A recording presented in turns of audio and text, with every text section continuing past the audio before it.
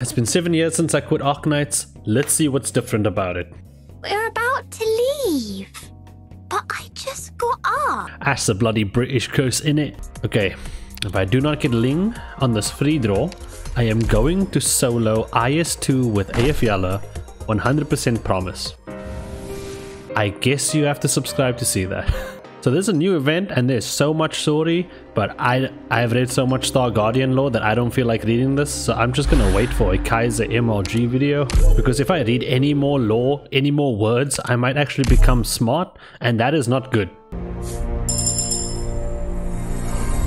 Hi, Doctor. Mama Chris. Oh wait, she needs stuff. One farming montage later. Okay, she is done, but my base... This is not okay. Yeah, it was not doing good without me.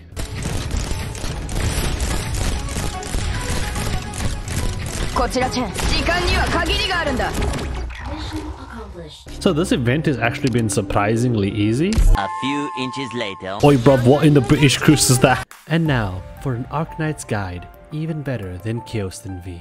Okay, so for this part you want to activate the ability and you want to trigger this one, right? And you want to make sure that the ability of this person is active at the same time. But of course this tiny little fires, and if you pause, actually you take less damage while you pause. That is actually a mechanic I figured out.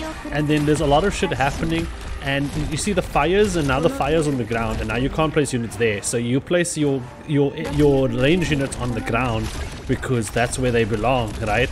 It's like the AF Yalla buff. And then actually what I strategically cleverly did here was I put Chen in a position where she couldn't be hit by a thing, and